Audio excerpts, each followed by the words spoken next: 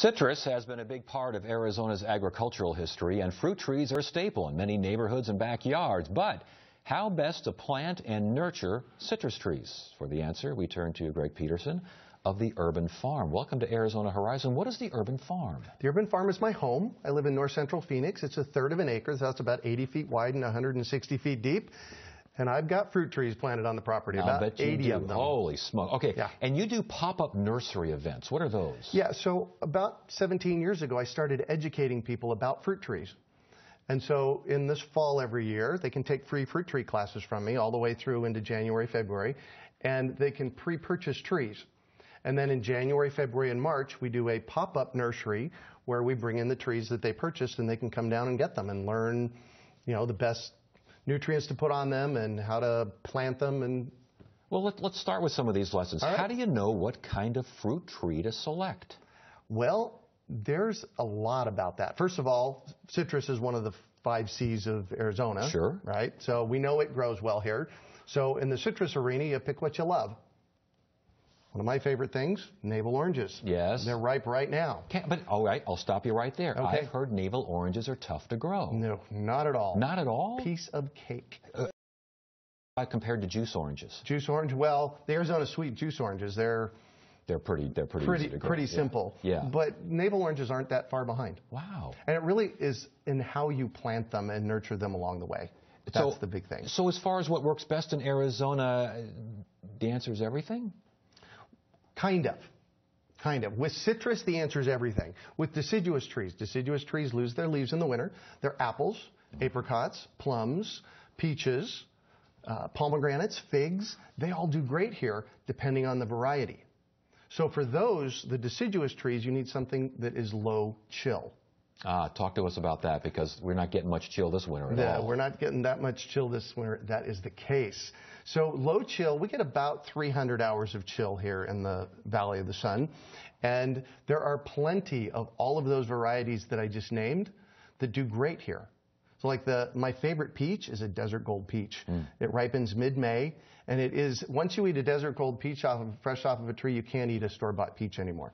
So you have to pick the right variety. But then, it's just like, what do you want to grow? So you pick the right variety, and you're looking at your tree, your little box tree there, and you're saying, now what do I do? Now what you do. So it's really 80% of success with fruit trees is how you plant them. So you want to dig a big hole, the bigger the better in our desert soils. When you put nutrients back in the hole, you want to put only a little bit of the desert soil back. You want to add compost. I say at least 50% compost. We use a rock dust mineral called azomite that really boosts the growth of the tree. And then there's other things that you can add, like mycorrhiza. That's life in the soil. So once that's done, you get the tree in the hole, you get the nutrients in there mixed nicely. The big thing that we need to do is at least a 6-foot basin around the tree. And add 4 to 6 inches of mulch, wood chips, around the base of the tree. Keep it cool. To keep it cool, to start building the soil real healthfully. Now, for us on flood irrigation, I'm on a flood a lot. I know you are. Yes. It's a little bit simpler. And I still highly encourage that they put a basin around the tree and put wood chips in the basin. So as far as sun and shade is concerned, obviously you want some sun, but this is Arizona. That's a tough sun.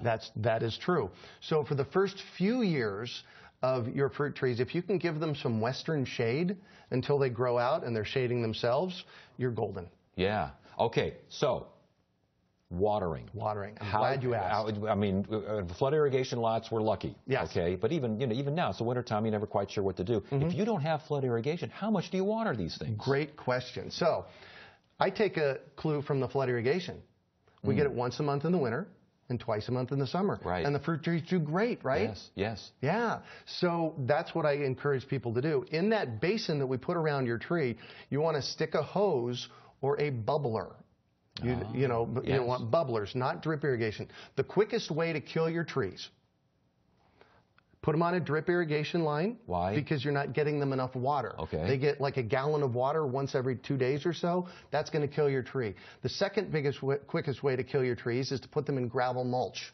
If you put them in a gravel yard It's a solar oven out there. Oh, yeah. So again, rake back the gravel and put the basin in place. And then in grass, Bermuda grass, your Bermuda grass can outcompete your tree. So you just cut back a basin and put the wood chips in the basin and let nature do the work. As far as fertilizing, I have heard, correct me if I'm wrong, I've got a lot of trees in my yard, so it's worked pretty well for me so far, but I'm not the urban farmer. There you go. Valentine's Day, Memorial Day, Labor Day. Beautiful. That's Have pretty you been much listening to me? No.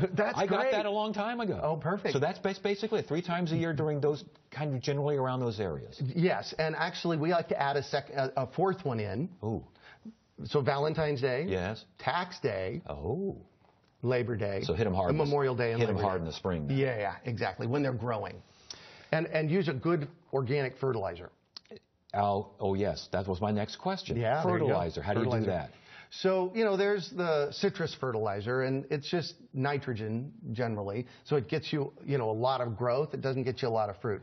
I like to use a nice organic fertilizer. We sell 50-pound bags of BioFlora organic fertilizer. It's made here in the valley at our pop-up nursery. So, and then I usually put about a pound per tree per session. Okay. So 4 pounds a year. And how long, because again, I've got experience here, how long before that cute little tree becomes something that will consistently give you more than an orange or 2? 3 years. You're right. You're exactly right. Imagine that. But it's almost like clockwork. Yeah. For our trees, Yep. I actually charted them. That's how much of a nerd I am. Oh, I would cool. chart how much each, and after the first couple of years, nothing, one, nothing. Yep. Third year, boom. Yep. Why is that? Absolutely. Well, they need time to get established. If you add the azomite and the mycorrhiza and the compost in the hole when you're planting it, you might get it in second year, but they really need to get established. And if a fruit tree is setting fruit in its first year, it's concentrating on setting fruit, not growing. Right. So when you have that young tree, let it concentrate on being a tree. Yep, exactly. And then once the fruit hits, just enjoy it. Oh, yeah. Can you overwater a fruit tree? You absolutely can overwater fruit trees. Absolutely. So if you're watering them every 2 or 3 days, with a lot of water, that basically overwatering a tree and underwatering a tree, it's the same damage. The roots on overwatering rot away. The roots on underwatering dry up. So the tree can't uptake the water. Interesting. So, what got you started in all this? Oh my gosh. I think I was born with it. I remember back in the mid-'70s, I grew up here. I've been here actually 50 years this year. Wow. Yeah, and I'm older than that.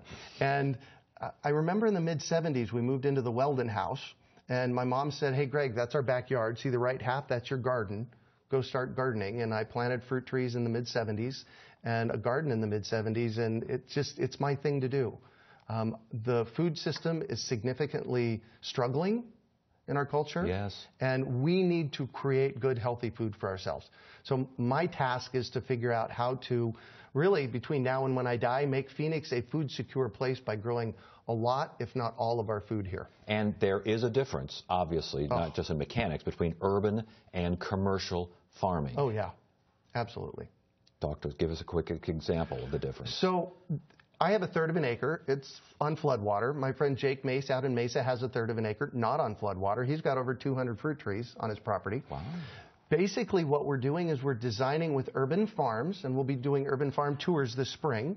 We're designing with urban farms edible landscapes so that there's always something to eat. It's like a food forest in your front, something comes and backyard. Yeah, I got you. So something's always ripening and ready to go. Exactly. 365 days a year, we can harvest a meal out of the yard at the urban farm, and there are thousands of people out there doing this as well. Well, you got one of them here who's kind of doing it. I don't know if I'm quite sure. I'm more in overalls or anything, but we're kind of getting it done. I'm not either. Congratulations on Urban Farm. How do you find out more? Urbanfarm.org. Urbanfarm.org. Yep. All right. Good to have you here. Thank you.